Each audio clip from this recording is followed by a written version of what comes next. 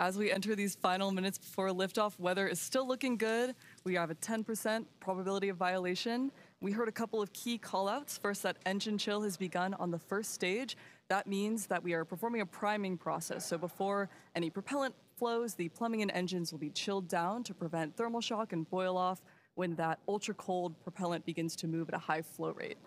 We also heard that RP1 load has completed for the first stage booster. So that wrapped up the fuel side of the equation, and we are still loading liquid oxygen onto both stages 1 and 2.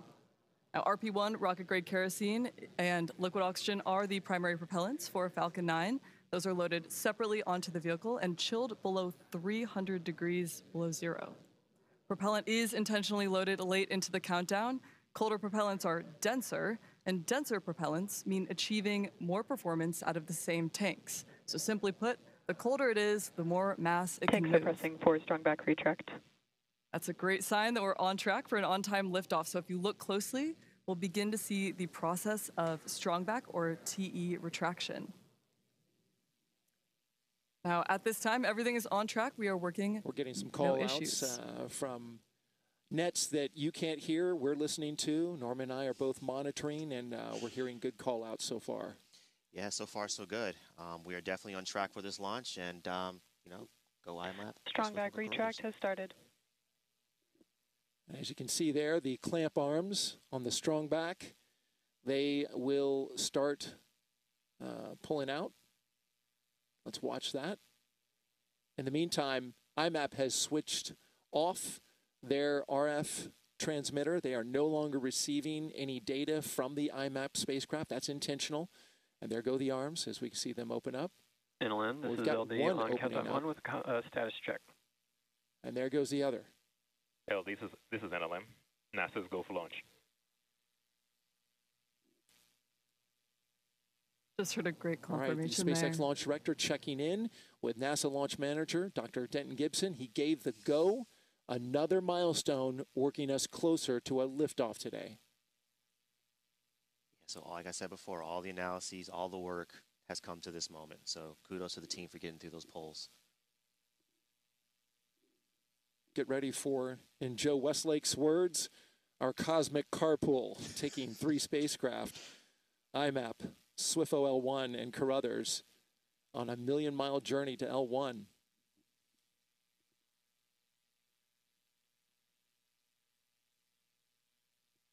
Coming up next in just a few seconds, we're expecting the completion of stage 1 liquid oxygen loading. See those clamp arms. Stage 1 LOX load is complete. Great confirmation, right on time, and you can see those clamp arms are free and clear of stage 2. Now, liquid oxygen loading has wrapped up for the first stage, which completes propellant loading for the booster. We mentioned these tanks are also pressurized using helium, and the helium is chilled too so that it stays compatible with the cryogenic plumbing on the vehicle. During flight, that pressurization will help to force propellant into the engines as the tanks empty. And looking ahead a little bit, at the T-minus 60-second mark, Falcon 9 will enter startup. And at that point, the rocket's onboard flight computers will take over. From there on out, the countdown is fully autonomous. Then just inside of T-minus 2 seconds, the 9 Merlin 1D engines will ignite. And once they're at full power, Falcon 9 will lift off the pad and begin its climb to orbit. After engines start, Falcon vehicles are actually held down until all systems are verified as functioning normally before being released for liftoff. It's still shining. Yep. Stage 2 LOX load is complete. All right, the stage 2 LOX load is finished. As you can see, as you look at this rocket, you see that burst of LOX coming off the side. They're just clearing out the line there. Nice little clouds formed when that super chilled liquid oxygen hits this warm Florida air. It's a beautiful morning here on the Space Coast. A little past sunrise. They've closed out the gases at the launch pad, as you can see there.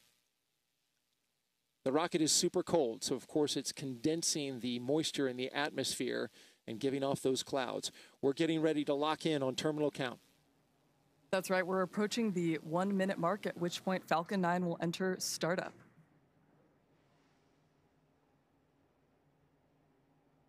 Falcon 9 is in startup.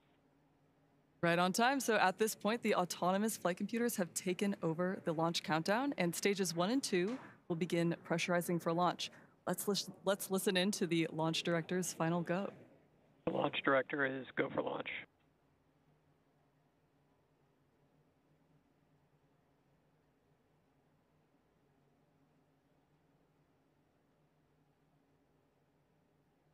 T minus 30 seconds.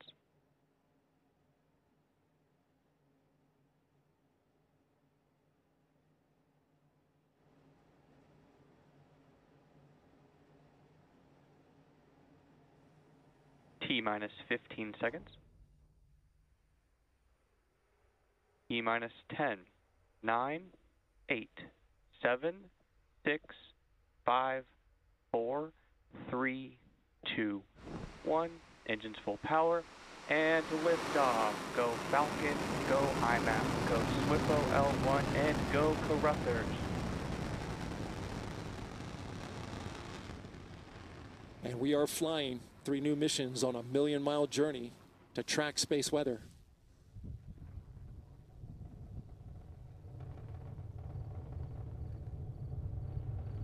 Good looking flight so far. Our tracking cameras getting a great shot as this mission climbs into the sky. We'll be looking now for those engines to throttle down as we go through max Q, the time of maximum dynamic pressure on the vehicle. Falcon 9 power and telemetry are nominal. That's right. So coming up is max Q, which is the maximum aerodynamic pressure, largest structural load the vehicle will experience. So slowing it down helps to reduce some of the load it experiences. Falcon 9 is supersonic. And that will help us recover and reuse the first stage. Following max Q, we'll be able to throttle those engines back up as atmospheric density drops. Max Q.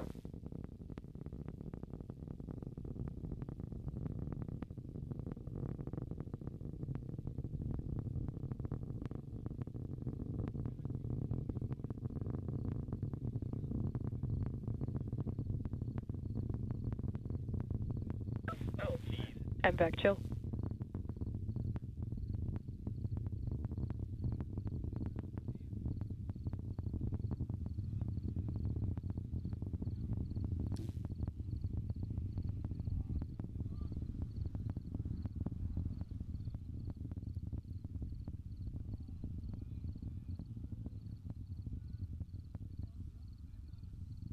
T plus 2 minutes into flight, you can see all 9 Merlin engines. You can at least see the exhaust from 5 of them there.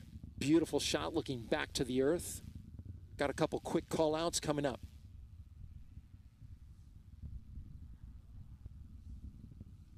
We're going to shut off the engine at 2 minutes and 29 seconds. Stage SEP at 2:32, and then our first burn begins at 2:40. Here we go. Stage separation confirmed. And there it goes.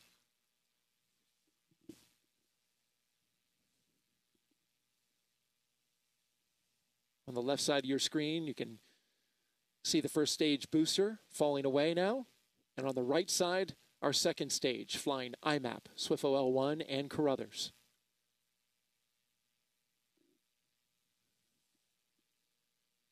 This first burn is a key burn, Norman. Correct. This is where we're trying to make sure that we're getting our spacecraft here in their optimal orbit, just to start off with, before we do our transfer into their higher orbit. Bearing separation confirmed. There go the fairings, and now you can see all 3 spacecraft revealed. So now our 3 spacecraft, IMAP, SWIFO L1, and Carruthers, are now exposed to the space environment. So one other note on these fairings, these are new fairings. The SpaceX, of course, is going to attempt to retrieve these fairings once they fall back to Earth. On just read the instructions, that beautiful drone ship that's sitting there in the Atlantic. And we saw the fairings falling away. I think you can still see, well, that might be some debris, but we got a good shot of them falling. And in fact, as you mentioned, they'll be recovering those, and the booster will be landing on the drone ship. The reason for the drone ship in today's mission is because we need all that performance from the rocket, right? That's actually correct, yes. So despite the fact that we also were launching due east, right, and taking advantage of the Earth's rotation to give us a little bit more Both energy. vehicles are following nominal trajectories. All right, so we heard that both vehicles flying nominal trajectories. That is actually excellent news there. But despite the fact that I said before, we're flying due east to take advantage of the Earth's rotation to give us a little bit more velocity here as we got into orbit, so we can carry a little more payload into orbit. We did need all the performance of this vehicle to actually get our payloads to where they needed to go to do all that great science. One more quick call out here on the left there. You see the first stage there. You see the grid fins that are actually deployed. Those are going to actually help guide the first stage back to the drone ship when that drone ship first starts its boost back burn. Excuse me, once the first stage starts its boost back burn. The drone ship's not burning anything. You may have seen some but on the soot on that right-hand first side of stage your too. screen, we are burning that second stage. Go ahead, Amanda. Yeah, just noticing here in the great views of that first stage, you may see some soot during the upcoming entry burn and prior to launch as well. So during the entry burn, that will be the second of 3 total burns. Falcon 9 will be decelerating by reigniting 3 of these Merlin engines on the first stage, and that will cause the vehicle to fly through Merlin's exhaust gases, or the rocket's plume. And that's what deposits the layer of soot on the vehicle's surface. It comes from the carbon-based fuel that Falcon 9 uses, and it builds up a little bit more on the outside of the vehicle, which really gives the Falcon first stage fleet the distinctive reused look. So we're looking out for that entry burn coming up shortly.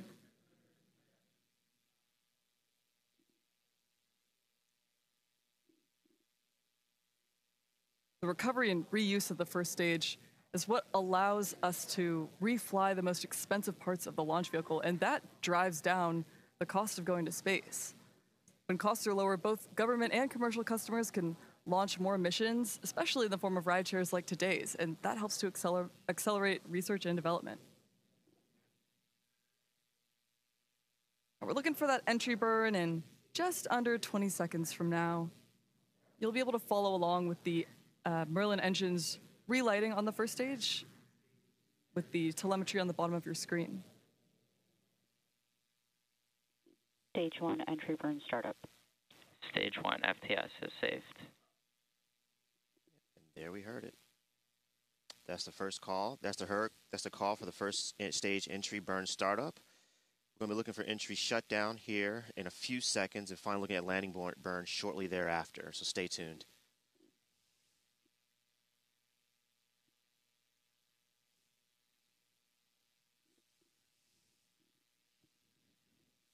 This is the second flight of this booster, Stage and if 1 all entry goes burn well, shutdown. they'll bring it back down and fly it again. Stage 2 is in terminal guidance.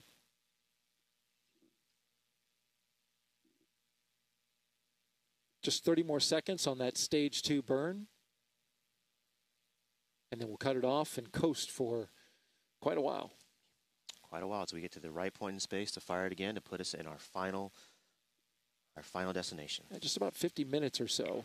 Stage 2 FTS is saved.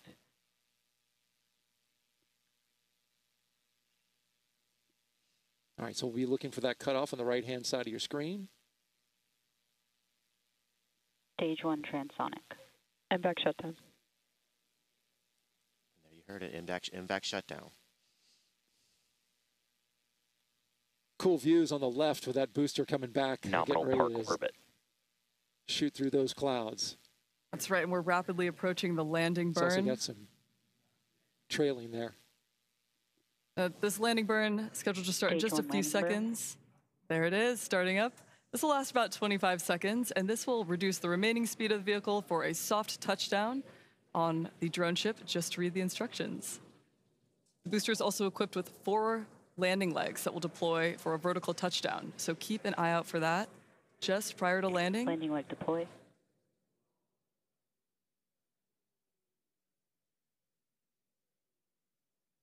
Stage 1 landing confirmed. Beautiful touchdown there of the first stage, and that marks the second landing for this booster.